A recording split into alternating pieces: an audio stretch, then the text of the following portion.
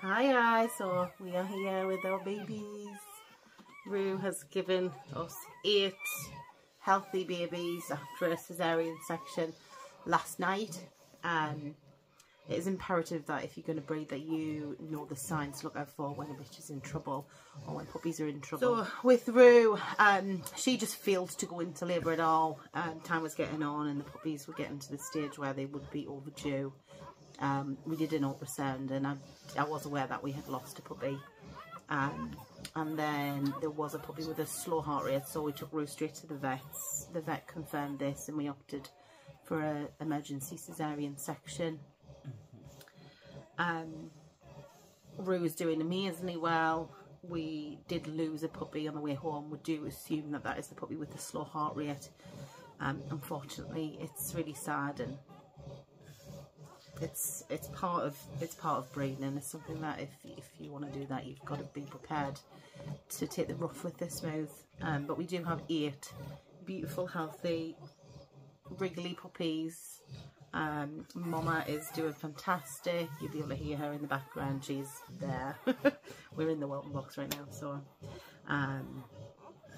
this is kind of where we're going to live for the next couple of weeks. With Newfoundlands, you can't leave the mother with the puppies alone because they're very clumsy and big, and the relative size from the puppies to the size of the mother is vast, so we don't want anybody getting squished.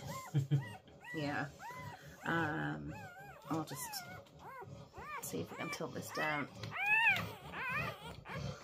And here is 2 feet number 1 there. Rue's babies. We have some dinky dots and some chunky ones. The weights range from 310 grams up to 589 grams. There's Blue Boy being the biggest and No Collar Boy being the smallest. You will notice that not all of the puppies have collars on, and that is because they don't fit some of these little dinky dots.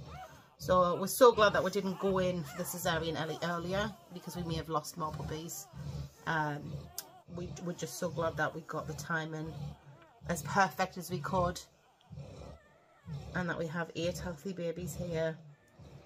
So we're just going to go and take Rue now to give her a nice clean up, because obviously after the cesarean there's still a lot of blood that leaks out of her rear end, so we're going to go and clean that up now. Her little shin pads. My shin pads, Rue! I got shin pads!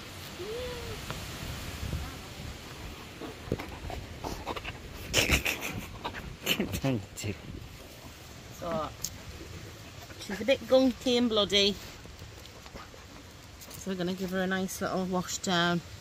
We'll have to do this every day for the next short while, but as you can see from where we've clipped the hair,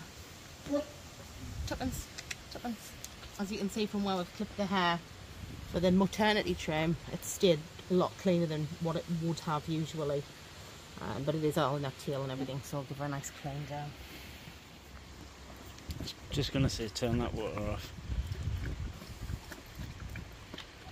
Get back, get back, get back, get back. Roll, roll.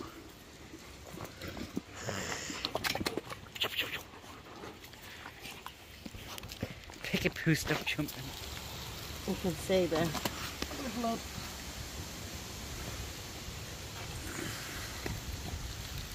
No, a lot of bloody gunk there. It's not glamorous. That's better to be off than sticking to our skin and in our fur and potentially in the puppies' mouths.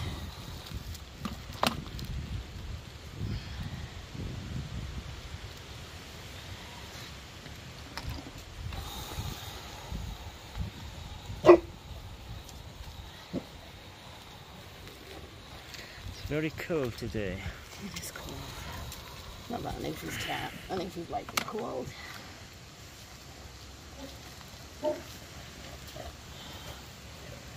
Cocoa tops. Oh, Daddy's got the business. It's already started to knot in the bottom and like dry and getting knotted. And it hasn't even been, what is it, 12 hours maybe? No.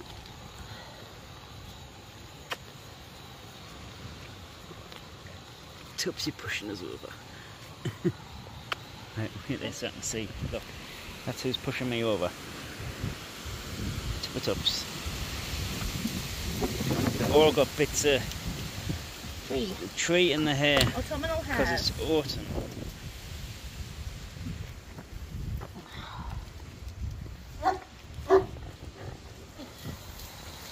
Nice warm water. So you see with my hair. Yeah. So we're manoeuvring around there. And I've got a little dog jumping out of us. Blood and gum. As you can see. I'll have to show you guys a little cesarean scar, which obviously right now we want to keep dry. It's starting to clear out a little bit now.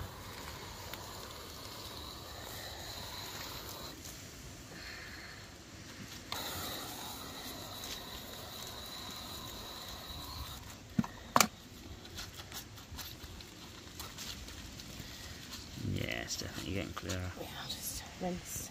Peekaboo. I'm a good girl, bro.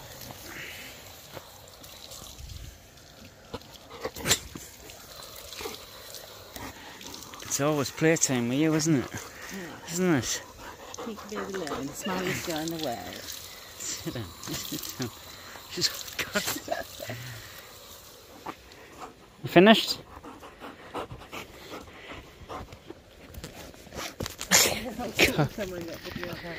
You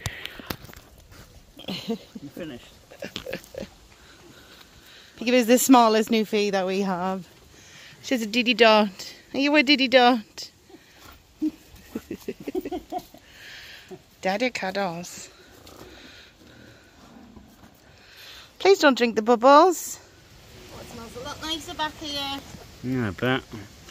You can only imagine. For a couple of hours. A couple of hours.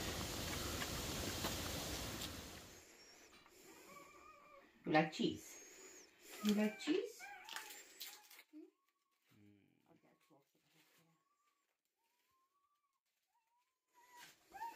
Is this going to fool you? Is it going to... We are disguising Rue's tablets, her antibiotics after the cesarean, in cheese.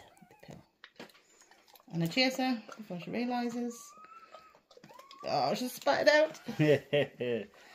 Oh, she's only spat out half a tablet. Of it. Good girl. Good girl. Yeah. Yeah. Clever. That's done. Down the hatch. Babies. Babies. Yeah, come on. Get these out of there. Come on. Go. Gently. Come on. Nice and gently. I'm going to show a cesarean scar actually just while she's over. So as you can see, Rue's babies are separate from Rue at the moment under a heat lamp. And this is to give Rue a break also because we can't leave the puppies with Rue unattended in case she squishes them. Newfies are really big, puppies are very small, and Newfies are super duper clumsy, so it's quite easy for her to lay on one or squash one. Please do excuse the mess in the towel. We do get asked if they can feed puppies after a cesarean, and they can't. It's nice and neat, not oozing. And then teats cover it so that the puppies can't get to it anywhere. Obviously with Rue, as you can see, her nipples at this side are massive. Where the back, they're little, and they're a lot easier for the little ones like this guy. But this is what we do every 2 hours. It takes a while to get everybody latched on and feeding. And Rue just relaxes, goes to sleep.